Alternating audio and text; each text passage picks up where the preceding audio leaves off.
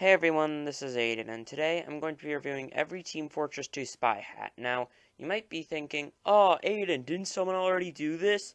And to that I say, yes, but they privated that video, so since it's practically free for the taking, I thought, I would do it. So, I'm going to start with the Fancy Fedora. It's honestly a really good first hat. Fits Spy very well, fits well with a lot of his other cosmetics, and overall, I really like this hat. Great one to start off with, Valve. Good job. The Backbiter's Billycock is basically the Fancy Fedora, only to a lesser degree. It doesn't fit Spy as well, and doesn't fit as well with a lot of his other stuff, but it's still good. The Magistrator's Mullet. Oh gosh. No! Spy doesn't need hair coming through a ski mask. Just, no! The Frenchman's Barrette. Oh good, we're back to regular hats. Anyway, it makes some sense because Spy is French, but he's not an artist. He's an assassin. So, why is he wearing an art hat? The Familiar Fez is meh. Actually, no, it's trash. It doesn't fit well with any of Spy's other stuff. I don't like the glasses, because just wear the gray bands if you want glasses, and it's just not very good. Or the detective noir, often associated with the popular Team Fortress 2 YouTuber Mr. Paladin. If you wear this, you're an impersonator. Okay, guys, stop that whole Mr. Paladin impersonator stigma with the detective noir. Seriously, I love old-timey detective vibe. It's a great-looking hat. Why make fun of him just because a YouTuber wears it? The Charmer's Chapeau is a really cool hat. It fits well with mainly two cosmetics, the No Mercy and the Le Party Phantom. I think that's how you pronounce them. But it's still really cool. The Private Eye. Man, Spy has two. Anyway, sure this is available on 3 classes, but it's only looks good on Demo Man. The other two, meh. The, Janissary Ketch. I swear I pronounced that wrong. It's really not good. It doesn't fit well with anything and rightly deserves its status as a low-tier unusual hat. The Costa Nostra cap is great.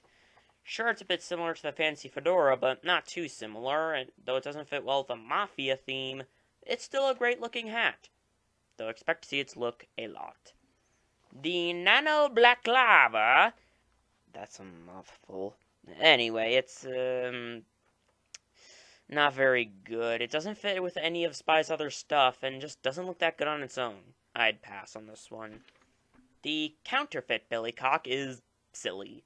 As in, it's literally a billycock mask on a top hat.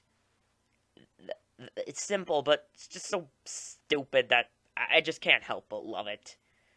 The L'Inspecteur. Seriously, what is with these names? It's not that good. I just don't think it fits Spy that well, and I just don't think it fits well with anything else. It's nah. The Undercover, I feel that the Band-Aids should not be there. I mean, if it was just the hat itself and they didn't try to make it a Halloween hat, then it could have been good. But nope. Band-Aids. Why must you ruin things, Valve? The Dashin' Assassin. Y'all know what's coming, don't ya?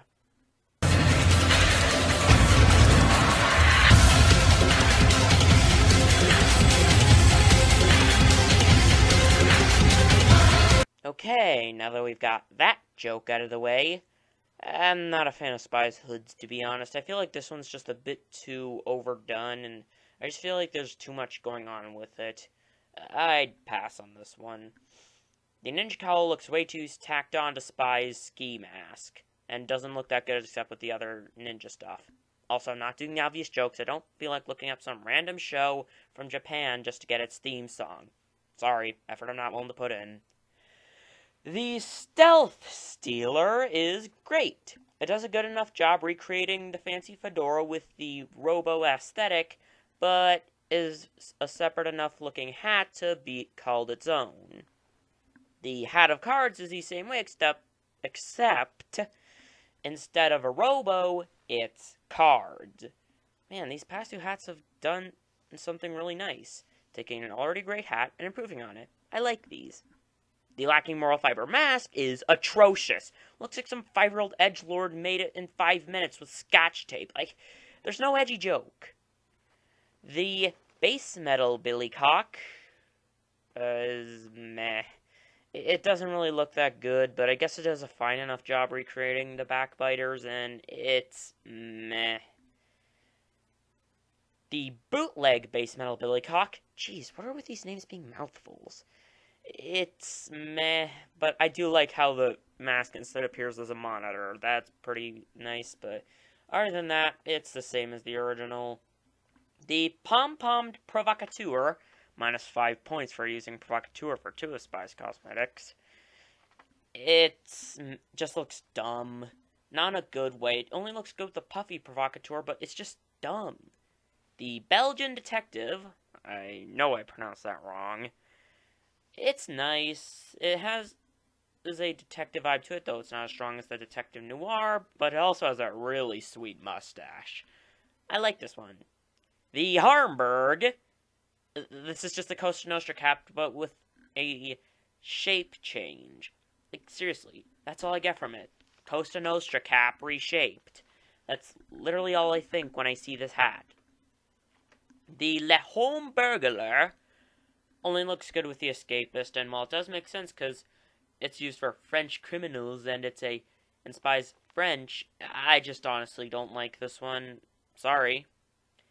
The Candyman's cap, and no, there's no Willy Wonka reference, is honestly the Harmburg, but better, seeing as they actually make the hat taller and give it a brighter color palette with the flower and the more colored stripe. I like it.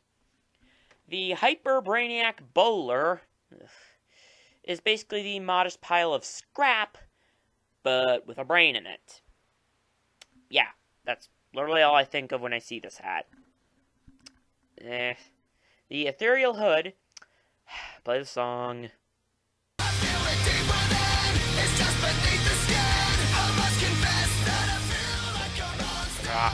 Get off already. Thank you, now that I got my editor to turn that stupid song off. It's, not very good. It doesn't look good on Spy. It doesn't fit any of his other cosmetics, and overall, I just think you should pass on this one. The Napoleon Complex is basically the World Traveler's hat turned sideways. That's it. That's literally all I think of, but it's a decent hat, especially if you don't want an unusual effect with it. The Deep Cover Operator, ugh. I already talked about this. You don't put hair on Spy's ski mask. That looks dumb. I mean, it looks good on Sniper, but on Spy, no. Way to ruin it, Valve. The Aviator Assassin only really looks good with the other Pilot Spy outfit, and anything else, it's meh. A bit too themed for my liking, anyway. The Nightmare Hunter looks awesome. I love his whole damaged look, and on Spy it looks pretty good. Though it is Halloween restricted, though. Man, Valve, why? The Rogue's Rabbit. Oh, it's so cute. It's a rabbit coming out of Spy's hat. That's all I can think of. Cute. This Scream Fortress, you better get yourself one of these. It's so cute. The Shadow Man's Shade. And no Princess and the Frog reference, because I'm not getting in trouble with Disney. It's meh. I don't honestly like the skull on it. I pass on this one. The A Hat to Kill For. Really, I wouldn't kill for this one, but it's still really good, and the cosmetic it was meant to be paired with looks really good with it. I like his flat look, and its lining actually lines up with the lining on Spy's suit. The Big Topper only really looks good with the set it's from, but honestly, with the set it's from, it looks amazing. Plus, like the Belgian detective, has that really sweet mustache. The brain-warming wear, it's just too childish for me, and it doesn't fit Spy at all. I mean, He's an assassin, yet he's wearing a kid's hat. That doesn't make sense. The upgrade is creepy, but in a cool way, as in almost it gives off that whole futuristic horror kind of vibe, and I really like it. Too bad its top part isn't that noticeable. The murderer's motif, aka the Zorro hat, is basically the Le Home Burglar, but better. And it actually has cosmetics that go with it aside from just one. Hooray! Thank you for watching. Like, comment, subscribe. Yeah, bye. Have things to do.